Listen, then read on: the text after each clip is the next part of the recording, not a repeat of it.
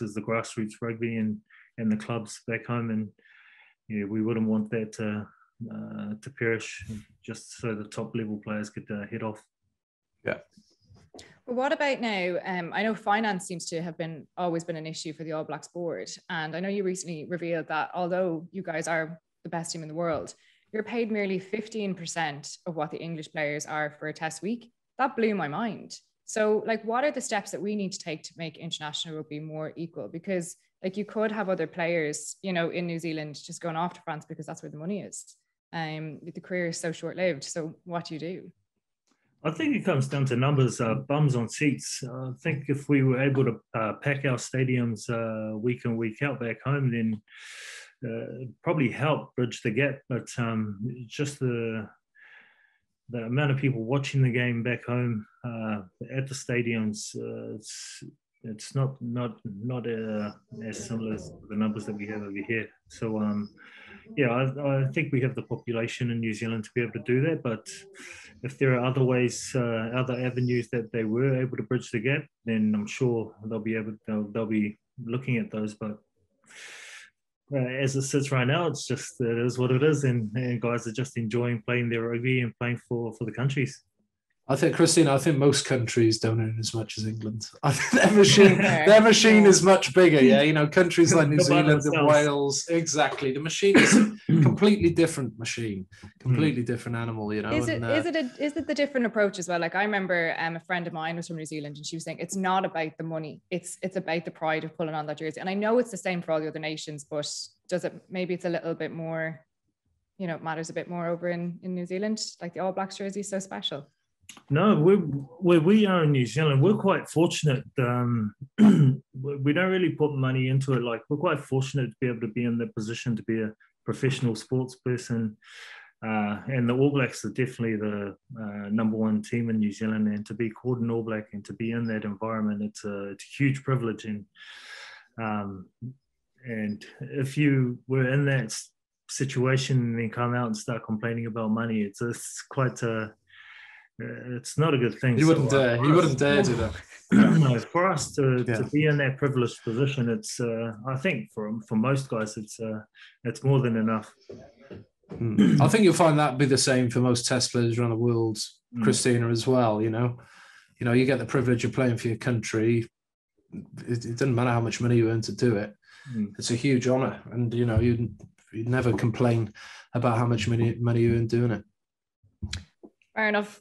Obviously, I am not an international, so I can't relate. But no, I think that does make sense. It's the pride of your country above everything else. But look, since you left now, the All Blacks have struggled to get a settled number 6. Now we think they may have finally found a replacement in Akira Ione. So what do you make of him as a player? Oh man, he's X Factor on X Factor. That kid. He's like his brother Rico. They're both really quick, but I remember back in 2016, 15, when he played his debut for the Blues, and he's just burning backs on the outside, and he could still do that right now. So I definitely hope that he gets into that All Black team and just gets comfortable, because once he gets comfortable in that environment and comfortable at test level, I'm sure he'll be able to show the world what he's capable of. Who are the top 3 flankers in World Rugby today, in your opinion? Top 3? Mm-hmm. I know Kaino's on the shortlist. European shortlist. Who I really enjoy watching play, loose forwards, I'd say Adi Savea. Justin Tuprick, I love watching that guy play, and it would have to be. I'm going to have to pick 4 here. I'm going to go Sam Simmons and Gregory Aldrit here in France. Fair enough. I thought you were going to say and myself. I was going to do that. I was like, apart from yourself. He's the most humble man in the world. Do you know what I'm looking forward to this weekend? Is Big Joe Takori fit? Yep, he's fit. He's fit. Do you know what? I want to see a collision between him and Will Skelton this weekend. I am looking forward to it. I think I was watching Will Skelton play against Leinster, Oh, and he ran into about 4 blokes and still made about 5 meters. Right, and that's against Leinster. That's against Leinster, who are renowned for their physicality. Big Joe Takori as well cuts a line off 9 and can cause serious damage. So I'm just waiting. I'm waiting for it. I'm looking forward to it massively. Yeah, I think Will's one of the many big bodies they have in their La Rochelle side. So, there's going to be some big collisions. Tackle practice this week. Yeah. Oh, God. Now, look, I have to ask you this question, and we ask every single guest that comes on the podcast. But can you give us an insight into the initiation of an All Black? Insight. It's just the 3 of us here. It's just a circle of trust. There's nothing. There's nothing too out there that I can't say on here. But there are a lot of like traditional initiations that come in. Like you obviously have to, when you first, like the first week we have a team meeting and you have to get up and speak on your journey and what you're grateful for and how you got there.